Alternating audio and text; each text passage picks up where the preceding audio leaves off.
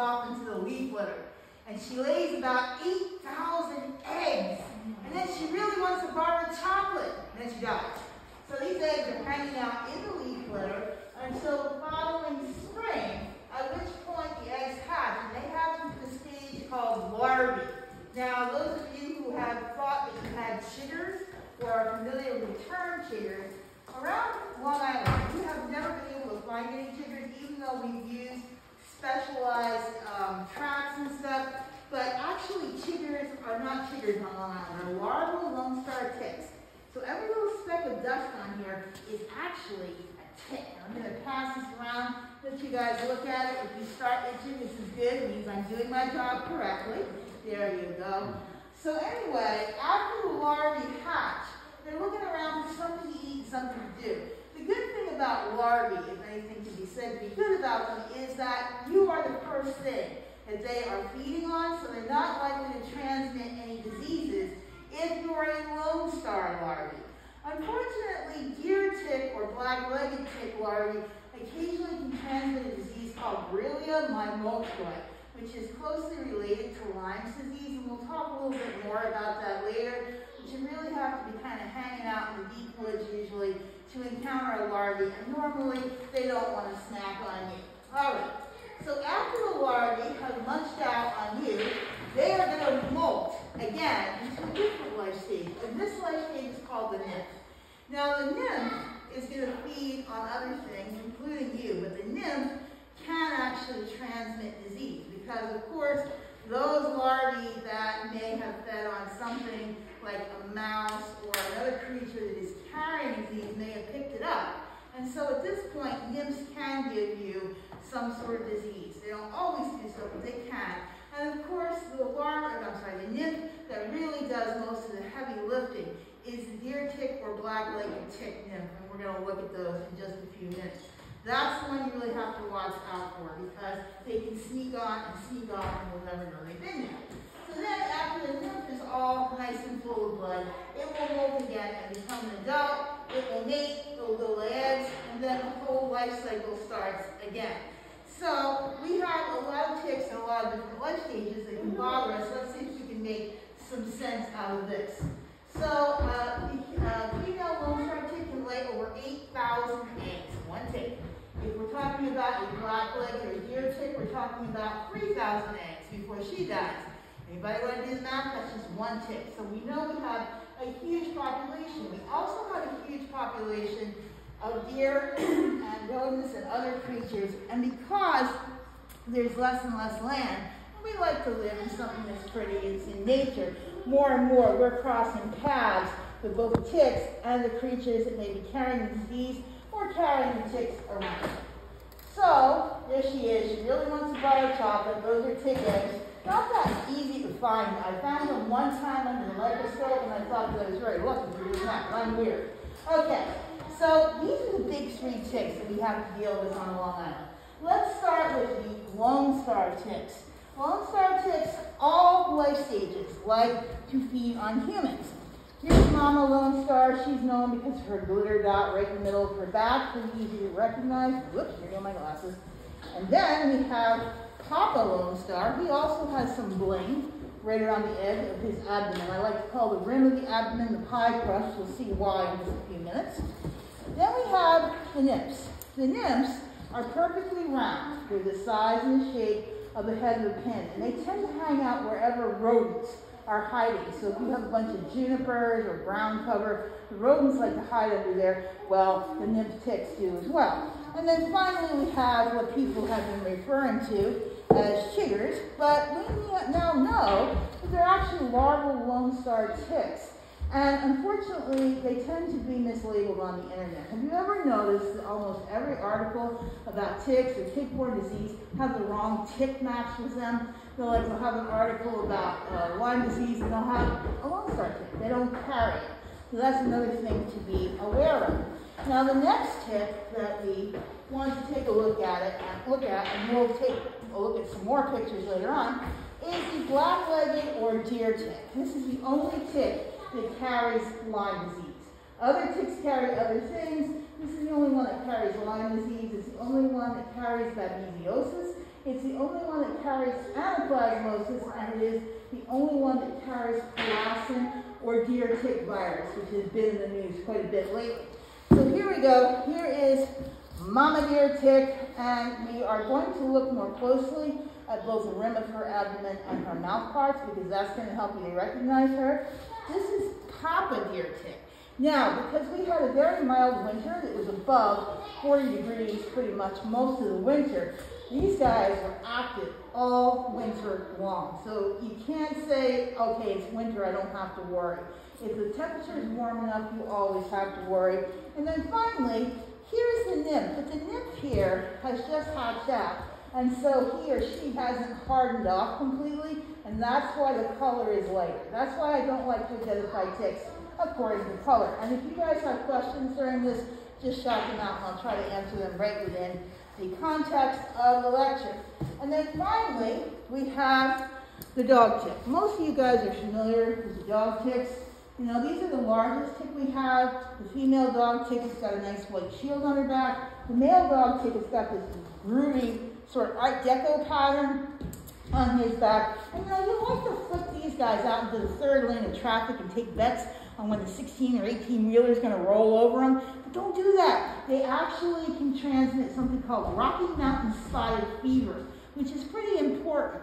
We have actually had epidemics of Rocky Mountain spotted fever right here on Long Island, late 70s and early 80s. It's also called black measles. So if you wake up and you're feeling really, really icky and you've been bitten by one of these and you look down at your feet and there are speckles all over your feet, go immediately to the emergency room. Don't wait for a month and a half appointment away with your doctor. Go to the emergency room, because this can make you very sick very quickly. And it has a relatively high mortality rate associated with it. And we'll talk more about that later on. So are you ready for the biggest relationships in your life? Here we go. Not what you're expecting. Here is blah, blah. Anyway, deer are associated with Lone Star ticks. What they do is they will actually carry them around with them. And rodents are associated with black-legged ticks. Black-legged ticks, when they hatch out, they don't go very far from the location that they hatched out, maybe 6 to 8 feet total. So they're associated with things like white-footed mice, which carry a lot of diseases. It's a reservoir in them, but also chipmunks, Disney's favorite rodent, and they are associated with ticks and tick diseases. Who knew?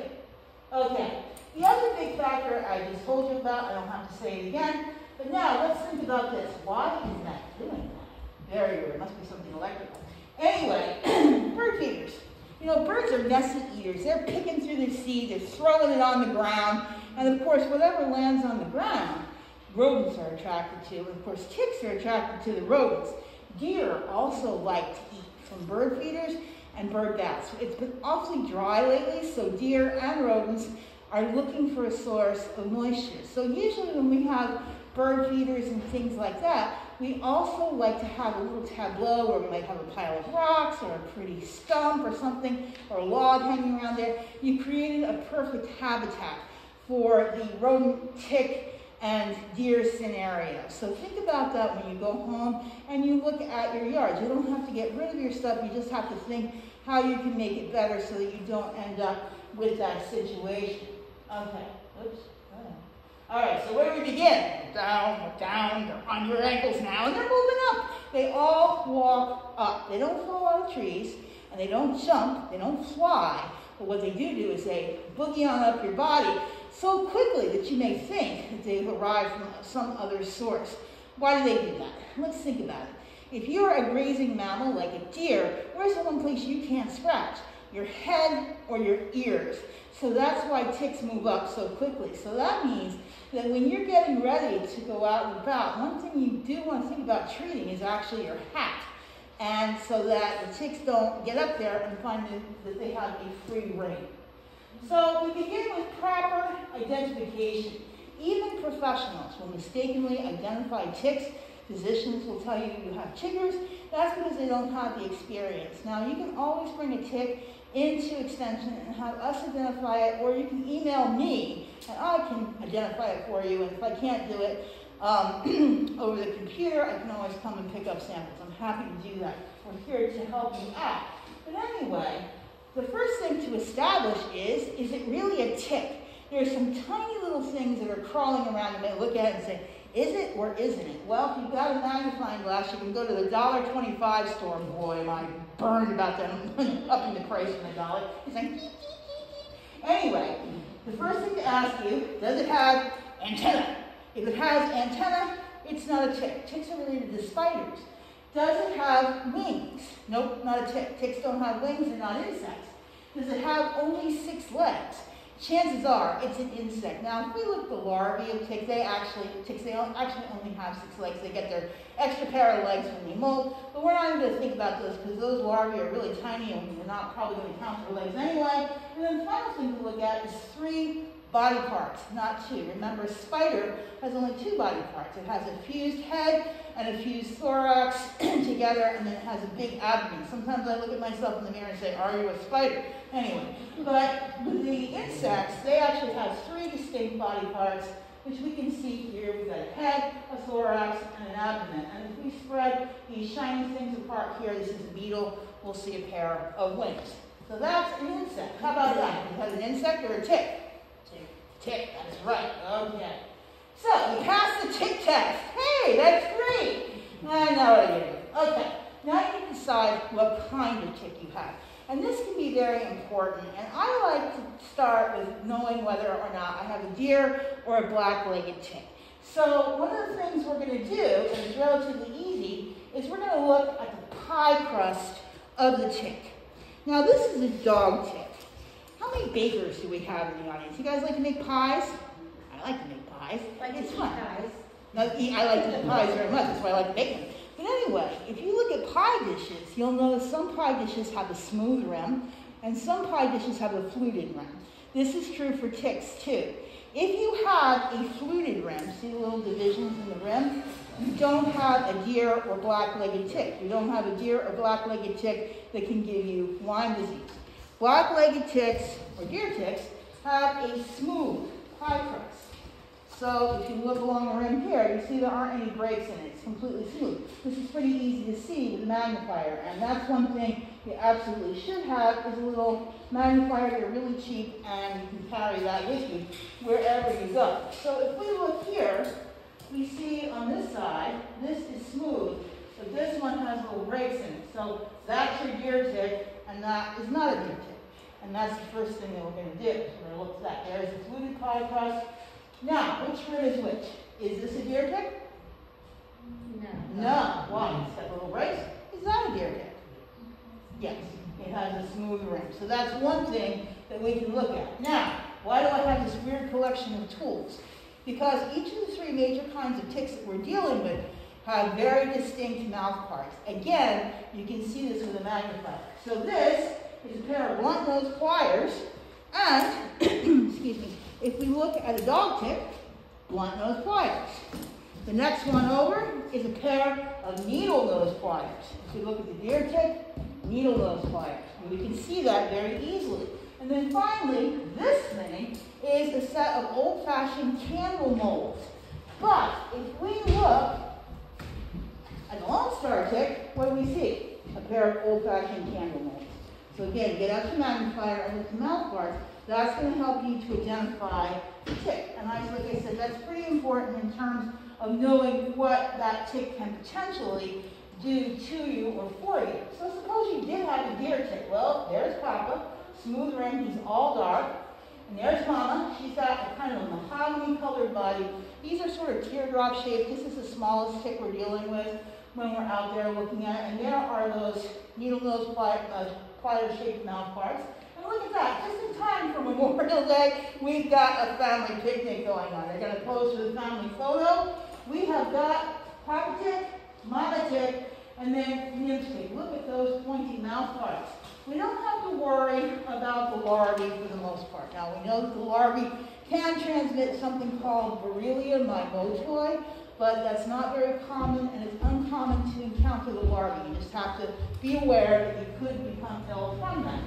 But almost all of the really heavy lifting for disease transmission for almost all the ticks occurs from this little guy right here, or gal, because they're so tiny, and their saliva is not as itchy as Lone Star ticks. Lone Star ticks have super itchy saliva. They trigger your immune system.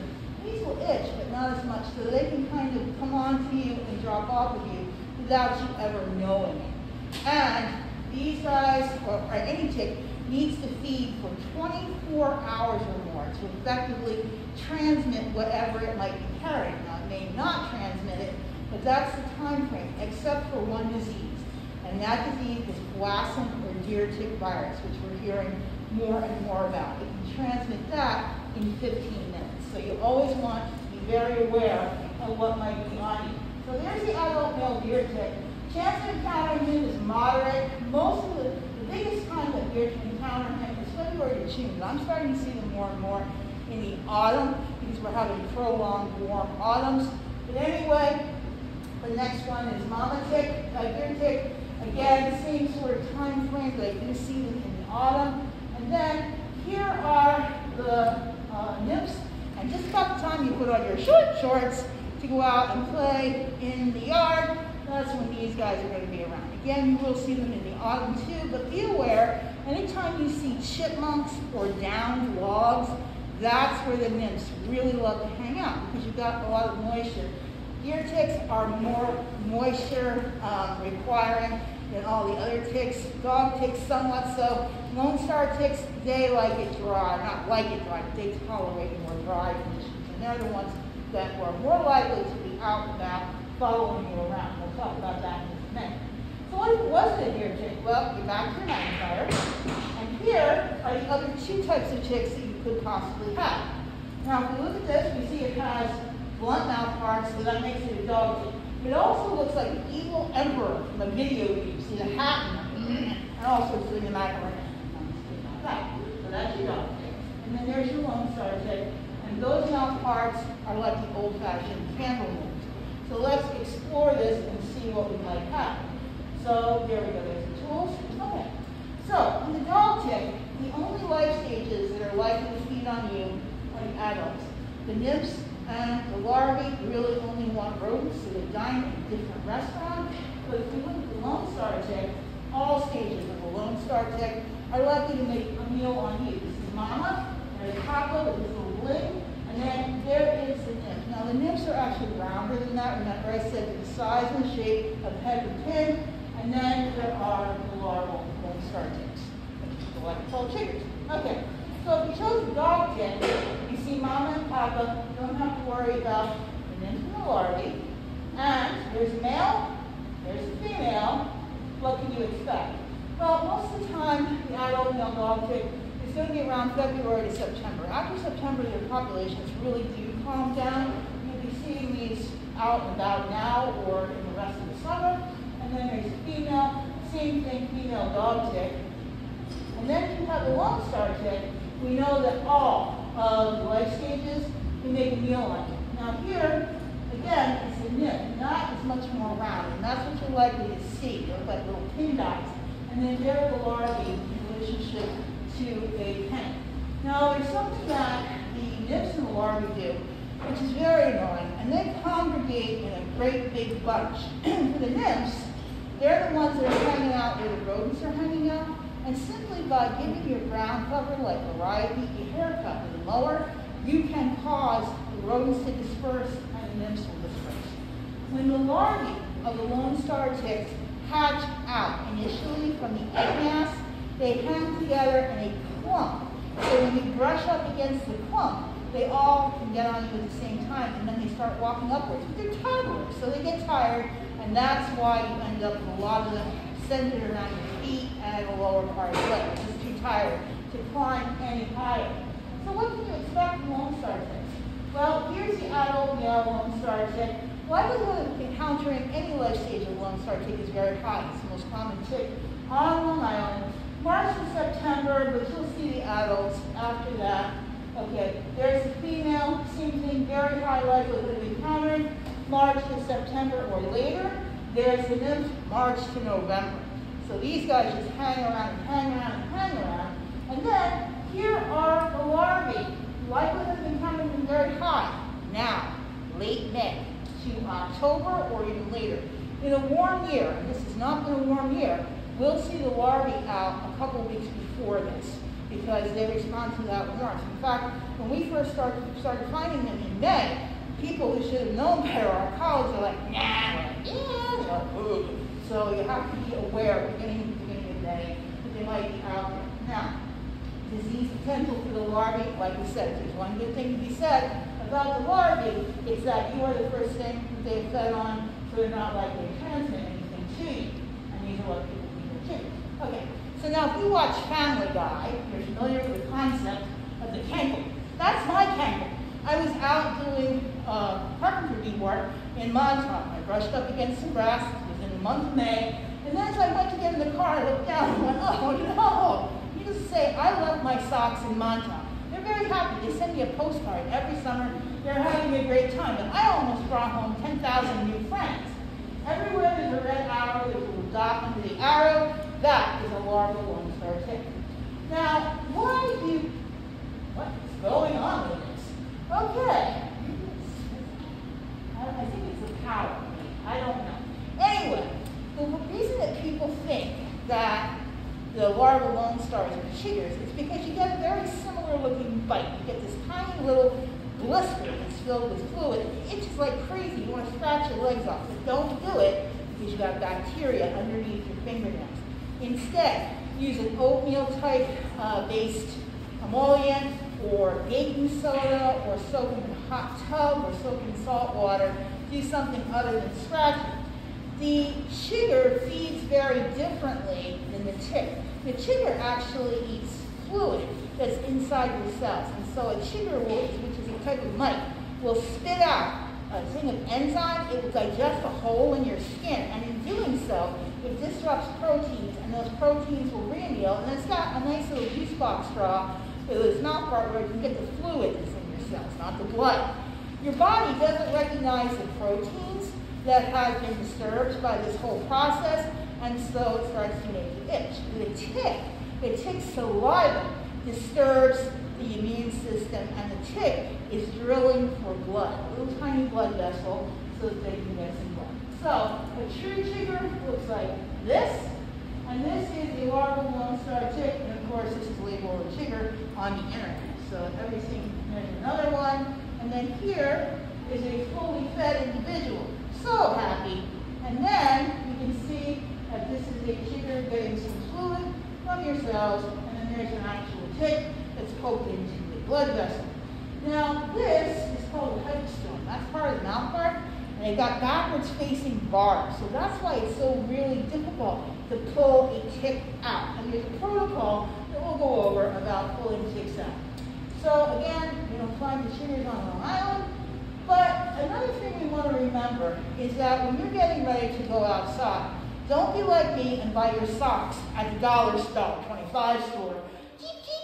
Because if you take cheap socks and you pull them and then you look up into the light, you'll see all these gaps that tiny little ticks can dart right through. Same thing is true for your boots. You want solid boots, things without grommets if you can. Going out in sandals and shorts is asking for it. And you're like, yeah, but it's summer. Now what about these guys, these little red things? You go sit on a bench in June, you look down, you're like, oh no! Well, they want to be bad. They're wannabes. But if you take your finger and you squish them, they're done. This is a type of clover mite. Also, you don't want to do this in your $300 silk shirt because it can stain, but you don't have to worry about them. Okay, so let's see what we can find out here. The Lone Stars are easily scratched off, but the itch is going to persist for about 3 weeks. And again, their pictures are mislabeled. But here's something else to think about. When you're going out in your car to take a hike, carry extra shoes and socks. Because when you come back from that hike, if you climb right into your vehicle, you're climbing in with whatever's climbed on you. And then they're going to be in your car for a while. You know, they're going to be hanging out on the dashboard, changing your music, messing up your GPS, fighting in the back seat. If you simply take off your socks and shoes before you get into the car and change them out, when you get home, you can throw them and your clothing in here into the dryer. High heat, 20 to 40 minutes, and that will desiccate the ticks and kill them. If you put them in the washing machine, they can actually survive that. They'll get on the rim, look at it, dry heat is the thing that will get rid of them. And you're like, I'm not going to throw my $150 shoes in the dryer. Are you crazy? Okay. If you can't do that, put them in a clear plastic bag, tie it off really tightly, and put them in the car to either heat up to the point where they die, or you can put them outside. And if you listen very carefully, you can hear them screaming, which is very satisfying. Okay. Let's see here. So there may be more that Lone Star larvae can do. How many of you have heard of a disease called alpha-gal, or alpha-gal syndrome? Alpha-gal syndrome is an allergy. It's not a disease. It's an allergy to mammalian meat, not the chicken or fish, but mammalian meat. How does this work? Okay, so you were bitten by a lot of Lone Star ticks. And then you go to the barbecue this weekend, you have a nice big juicy hamburger, and about 4 or 5 weeks, or not 4 or 5 weeks, 4 or 5 hours later, you wake up and you're like, oh, something's not right. You stagger into the bathroom, you look in the mirror, and you're covered with hives. You might be wheezing a little bit, and you're itching like crazy. What's going on? Well, there is a compound in the saliva of Lone Star ticks that is so similar to a compound in mammalian meat or in gelatin or even dairy products sometimes that your body can't tell the difference.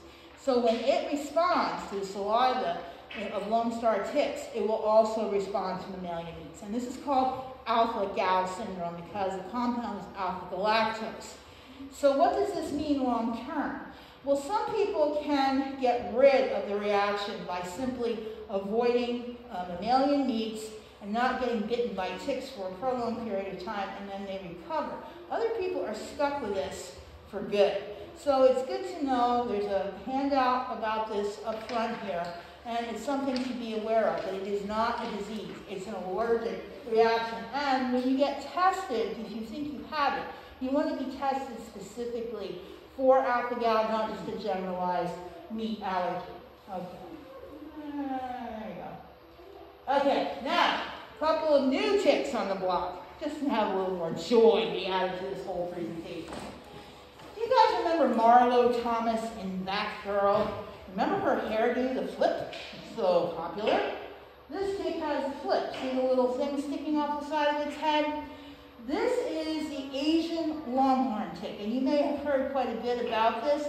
They don't like to bite humans. They much prefer livestock, but if they're really desperate, they will stop into human fast food and they'll have some. They're also all ladies. They reproduce like aphids, so they don't need males. And they have another unusual thing in that they will appear on the ends of plants about 18 inches high in all different life stages, all stacked up together. Now, a normal tick quests solely on the end of a piece of vegetation, probably about 18 inches high. It's like a sports thing. They're like, whoa. And then they've got these little hooky type things on the ends of their legs, which help them to hang on to skin and onto hair. In terms of the Lone Star tick, the Lone Star tick will do that, but it will also follow you around, keying in on your chemistry. So if you feel like you're being followed, or you feel eyes on you, you probably do. It's probably a Lone Star with a knife and a fork just waiting for you. Doesn't that make you feel good?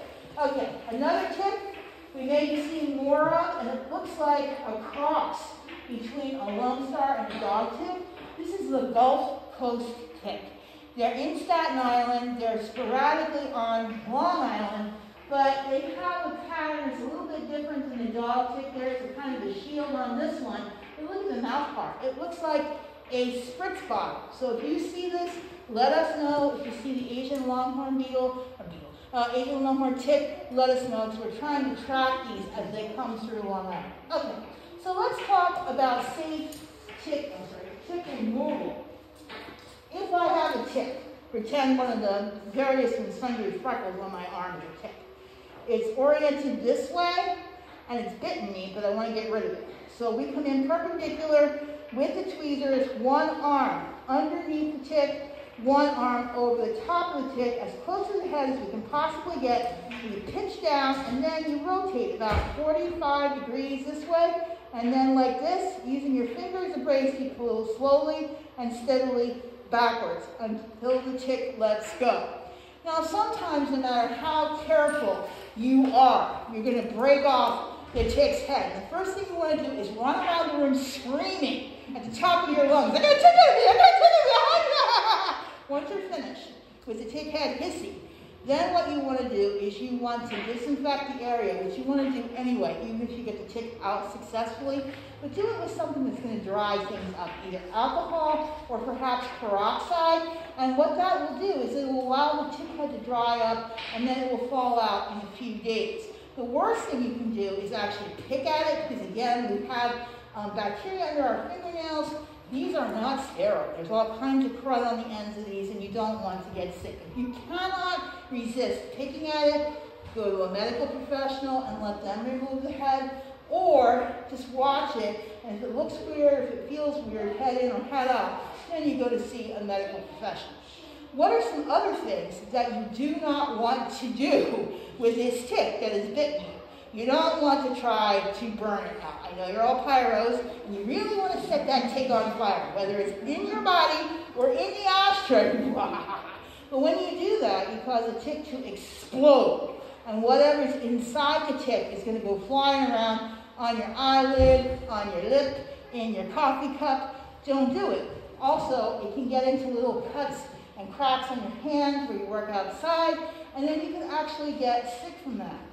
Don't coat the tick with either Vaseline or nail polish, even if it's a pretty colored nail polish, because what that will do is that will make the tick kind of heave-ho into the conduit it has into your skin, and that can make you sick as well. Don't take the tick and try to crush it between your fingernails. Same thing, and really the best thing you don't want to do is to put the tick down the toilet. Because remember, they can survive water. So after you think you've flushed this thing away, you're going to stagger into the bathroom at about 3 o'clock in the morning going, "I gotta pee, I gotta pee." And that tick's going to be sitting on the rim of the toilet going, "Come to me, come in." So don't do that. What do you do with the tick that is out? If the tick has not bitten you, you can wrap it up in tape. But you want 2 loops of tape, one going this way and one going that way. If you have a single loop of tape, that tick can go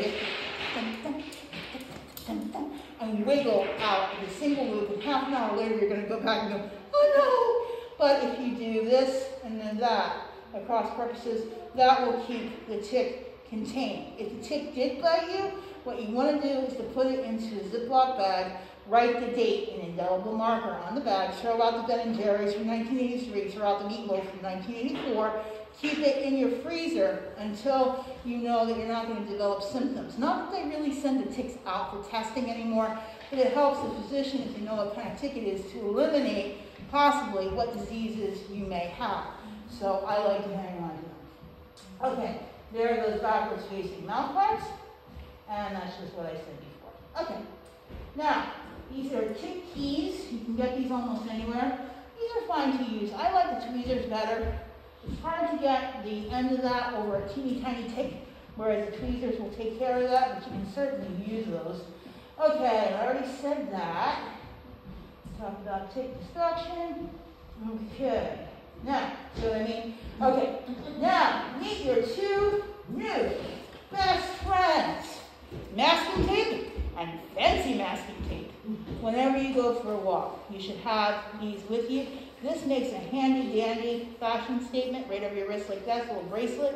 But anyway, why you want this is you want to wrap a piece of this backwards over your fist, and you want to do this. And you can, if you run through a whole bunch of ticks, you can actually wipe this off or pat yourself down. The ticks will stick to the tape like, and that's very satisfying too. But you can't possibly pick off all the warble Lone Star ticks if you happen to wander through them, whereas the tape will help to clean them up, and you can get at that very quickly, whereas picking them off individually takes more time. You'll miss some. Okay, so what other things can you do as a precaution? You want to wear solid boots without the grommets if you can. There are things you can get called tick gaiters where they fit over your foot gear and then up to your knee. You can wrap tape backwards around your legs to catch any ticks that might be walking up. One of my friends in vector control has a really good solution or an additional thing that you can do to help to keep the ticks off of you. He was inspired by John McEnroe, who was the temper tantrum throwing tennis player of the 1970s and 1980s. You can get terry cloth wristbands very inexpensively. You can treat them with a pesticide called permethrin and allow them to dry. This is a pesticide. It should never go on your skin when it's wet. If you put it on your gear and clothing and let the gear and clothing dry, that's fine. But anyway, you can treat your terry cloth bands for your wrists and your ankles, and that will help to keep the ticks off of you. Stay toward the center of the path that you're walking on, and then, again, none of these cheap socks. You want tightly woven socks or athletic gear. In fact, in the Far East, where they have a mite-borne disease called Tsutsugamushi disease, which is a lot of fun to say, especially if you spit on the person next to you, they will have people wear pantyhose to prevent, both male and female, to prevent the mites from getting into the skin. You can do that if you want. But you want to check yourself, your gear, and your pets frequently for ticks.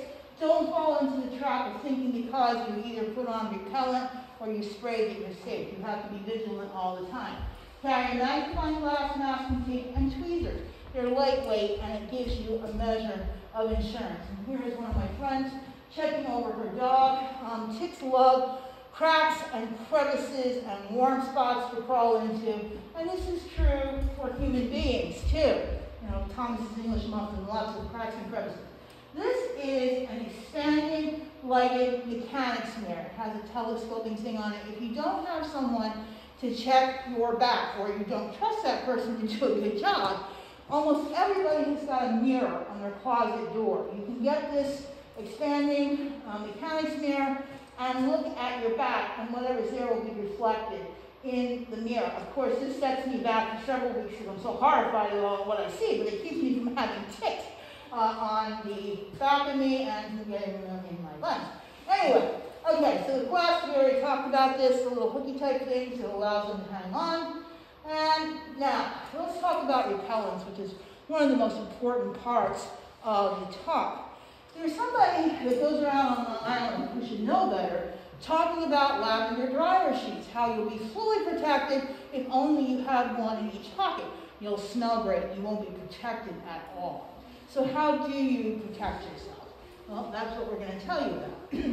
What kinds of things affect how well repellents, not pesticides, work? Well, it could be the frequency and concentration and uniformity of application. It could be the activity level of the host. But these factors are super important with how well your repellents work. Rubbing from clothing, if you're walking around or working outside, evaporation or absorption from the skin surface, washing off from sweat or rain. I could sweat in an igloo, so I have to reapply my repellent very frequently. Wind, and here is the one that's the real kicker. Higher temperatures, each increase of 18 degrees, which is not hard to imagine if you start the day at 50 today, and it gets up to 68 today, can lead to as much as a 50% reduction in your protection time. Also, if you're applying sunblock first, then your repellent. That's very important to know too. Okay, so there are some generalized precautions. Never apply repellent on cuts or wounds. If you're going to put it on your face, put it on your hands first and pat it on. But the thing is that you have to remember, ultimately, that you do not go by brand names when you select a repellent. You go by active ingredient. And this is where you're going to need your 3 pairs of dollar store, $1.25 store glasses, because this, you don't do. This is a brand name. This tiny little print down here is the active ingredient. Most people are using active ingredients that are based on DEET. DEET is the gold standard for mosquitoes. It doesn't work quite as well for ticks. You're better off with 2 compounds for ticks. One is called picaridin, and the other one is called IR3535. I'm going to pass this around in just a minute. But even within those groups, there will be different formulations, and there will be different lengths of time that those products are going to last. So how do you make a great choice for a repellent? You go online and you type in "rate my repellent," and the first thing that comes up is find a repellent that's right for you from the EPA. It's a database of all the repellents that are sold in this country with the amount, how long they last for mosquitoes and for ticks, if the research has been done, and a lot of other great information. I'm going to pass this around, but I suggest that you download the database. It's like 66 pages, and you can actually go through and make a selection before you buy your repellent, or you can check the repellent that you're currently using, and there's also the EPA registration number on there to find out what you have and if it's going to work the way that you want it to work. So that's a very important thing. Down at the bottom of the can is what you're looking for. Now, for example, here, we've got two products. This is probably Deepwood's off. This is Ben's, and we look at the active ingredient. Both of these are deep.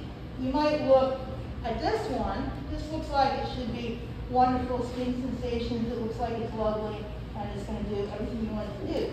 But active ingredient is deep. There's nothing wrong with deep for mosquitoes.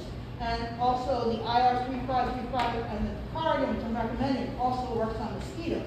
It's how well it works on ticks that can be somewhat misleading. This is oil of lemon eucalyptus. This one also works. It doesn't have quite as long an activity against things as the Cooperative or the IR3535. This one is a pesticide. This one, the active ingredient, is promethaine. So the secret is in that tiny print at the bottom of the can. So that should help you out quite a bit, I think. All right, so now what are we going to look at next? I'm going to skip through this. Here we go. Now, okay, blah, blah, blah, blah, blah. All right, when you are treating your gear and clothing with the permethrin, which is a pesticide, be careful to do it outside, lots of good ventilation, allow it to dry thoroughly before you use your gear and clothing. Also, while you're treating, keep your cats indoors. Cats are curious. Some of them can have a reaction to wet permethrin once it's dry. It's not going to do anything for them, so that's something to think about.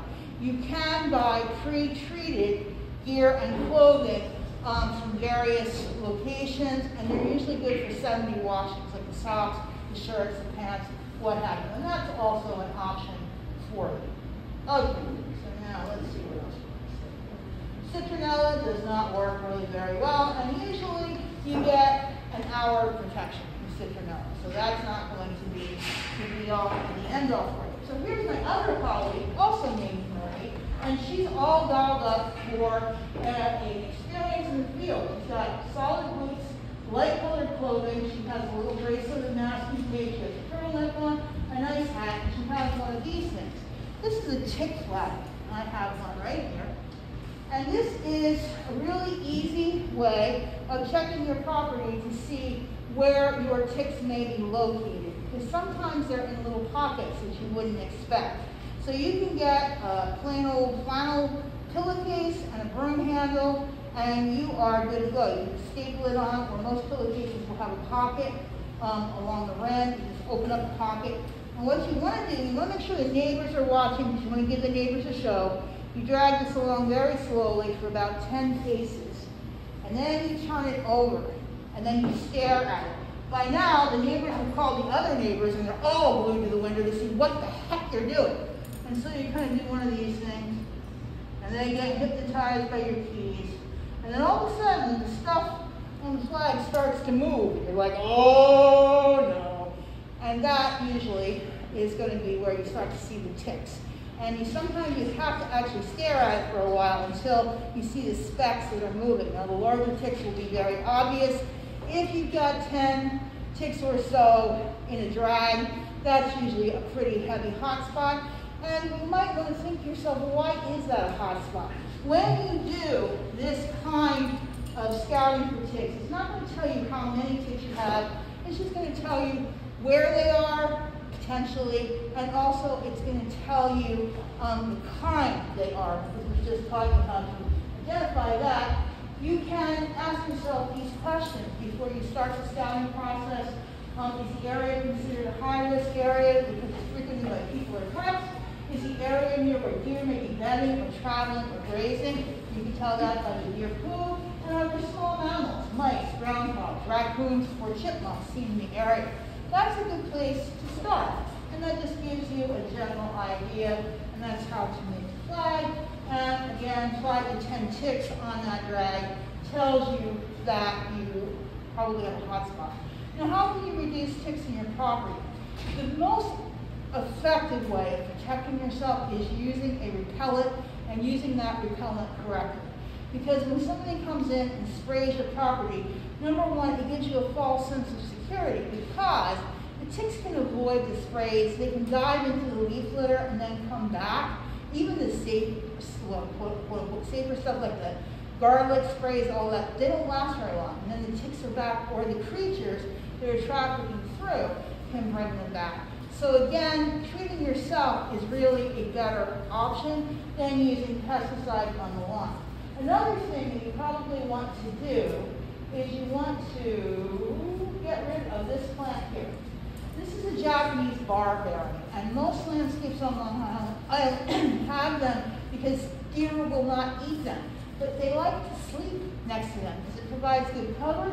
Also, the umbrella-shaped nature of these plants means that the ticks can quest 24/7. In a normal questing situation, the ticks have to rehydrate periodically. So they're at about 18 inches high on the vegetation, and they're going along like this, and they're like, oh, wait a minute, 10 o'clock, time for a coffee break. They climb back down to the leaf litter, drink their Starbucks, read their racing forums or their Wall Street Journal, and then they climb back up. Underneath the Japanese barberry, they don't have to do that. Plus, mice like to hang out on the Japanese barberry because it's good cover, and they like the fruit. Plus, you've got the deer that are sleeping on the edges of it sometimes, and this is an invasive plant. It can produce fruit and more plants at 4% light. So if you see it, try to get rid of that. Now let me go back here for a minute. I wanted to mention, so where are the ticks around your property? Well, 67% of the nymphs are in the woods right adjacent to a residential property. 22% are in unmaintained woods, the lawn edge, the ecotone. The ecotone is where one kind of landscape turns into another. So right along the edge of the lawn where it turns into woods, that's where the ticks are likely to be. The moral of the story is you can install a barrier about 3 feet wide of large wood chips in the area. You can move the kids' play equipment out into the lawn. That's going to give them some protection. But there are actually 2 zones here. There's a zone that's around the edge of the property here, and then there's a zone up around the front of your house. If you're going to use products that are based on botanical oils and things like that, which are only going to give you 20 to 30% relief, this is the area to use them in because this is where the kids and the animals are more likely to be. And I know that these are individual houses, so the structure here is going to be a little bit different, but it is something to think about. Okay, let's see. Japanese barberry, I talked about that. Garlic spray only lasts 2 to 3 days. Fencing, deer fencing is actually pretty effective, but really the best strategy is a combination of techniques rather than just a landscape spray or landscape modification to keep the animals from walking through your yard, or just fencing, or just etc. Now, the final part of the talk is going to be the parable of tick-borne disease. And this is where we're going to look at the different ticks and see what kinds of things that they're likely to give us. So here's the dog tick, Rocky Mountain spotted fever. We already talked about that. Tularemia, which is a nasty bacterial disease usually associated with rabbits' feet or hunters, occasionally. But usually it's just Rocky Mountain spotted fever. We're worried about the dog tick. And then here are, well, you can't see them. That was supposed to be those little speckles on your feet. Okay, deer or black-legged ticks can carry Lyme disease, Powassan virus, or deer tick virus. Remember, this is the one that can be transmitted in 15 minutes. Anaplasmosis, babesiosis, and Borrelia miyamotoi from the larvae. The deer tick is really the one, like I said, that does a lot of heavy lifting with diseases, particularly the nymphs. So we want to stay away from the nymphs. Babesia is a protozoa, so that's going to need both your doxycycline, which is the standard treatment for most of the diseases, plus something else. There's actually a great CDC bulletin, I think it's from either 2016 or 2018, that goes into the different diseases and talks about what they're treated with. I really recommend that. If you want, I can email a link to that, and you can have a look at that. If you can't sleep at night, then you really won't be able to sleep. Remember that viruses do not respond to antibiotics. Okay, Lone Star tick. What are they known to carry? Ehrlichiosis. That's the main one for Lone Star ticks. By the way, turkeys, which have a very large territory, can move ticks around. They'll eat ticks, but they also can move the Lone Star ticks around. Tularemia, which is rare. Alpha-gal is not a disease, it's an allergy. But again, your Lone Star ticks can cause that. And then there's just a schematic of the different diseases and which stages cause it. That's the Lone Star deer tick nymph. So if you're talking about where the diseases are being maintained, Borrelia is maintained in mice, Ehrlichia is maintained in deer, and the percentage of ticks carrying certain diseases does not mean that they will necessarily transmit them. Okay, now speak for yourself. Okay, now let's talk about rashes. Everybody associates a rash with Lyme disease. Not so. Many times you can have Lyme disease with no rash whatsoever. The other diseases can produce a rash. So the rash is not the be-all and the end-all. But I did want to show you a weird rash, and we'll go back in just a minute and look at that other stuff, which is associated with a disease they did not talk about. This is also carried by the deer tick or black-legged tick. This is called Bartonella. And this is often a co-infection with Lyme disease. And it has a rash that looks like stretch marks. That is very distinctive. None of the other ones do. Also, this is associated, besides with general malaise, which all the diseases have, with pain in the bottom of the feet. So if you have something like that, ask your doctor to take a look at Bartonella. So what I wanted to talk about was the testing protocol for the typical tick panel. If you have a typical tick panel done by your doctor, it tests for Ehrlichia, Anaplasma, Babesia, and then 2 different Lyme disease tests. The second one is only administered if the first one is in a gray area and you're not quite sure, or you're displaying symptoms and you came up negative with the first Lyme test. What a tick panel does not test for, and around here you probably should be tested for it, is Rocky Mountain spotted fever, Borrelia miyamotoi, Bartonella, Powassan or deer tick fever, and of course alpha-gal is a totally separate test. So there are some good information, fact sheets, also from the Mayo Clinic, or Mayo Clinic, I don't know how to pronounce that.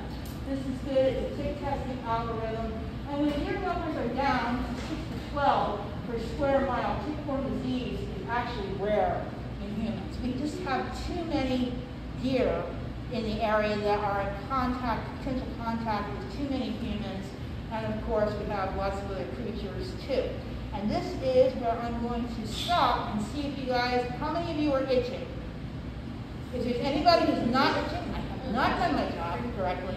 Okay, let me answer any questions that you might have. You really want me to leave, I've ruined your weekend, right? You guys have any questions here? No? Okay, yes. I read somewhere that with, I came up with the Lyme disease,